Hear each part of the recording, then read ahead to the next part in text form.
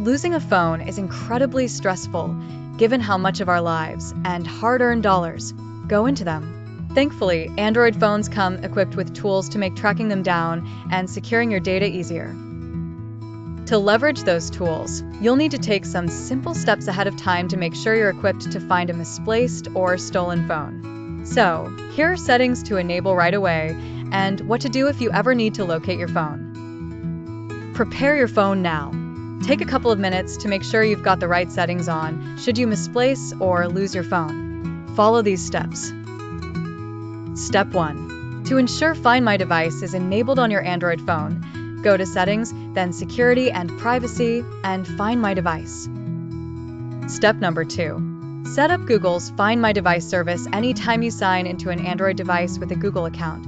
Find My Device is automatically turned on. This is what you'll use if your phone goes missing to track, remotely lock and erase it.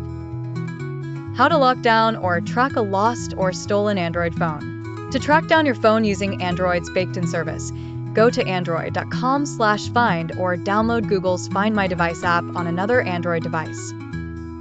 Sign into the same Google account linked to your Android phone, and you'll be able to see its location on a map, even if it's offline. You can also play a sound to ring your device, even if it's on silent.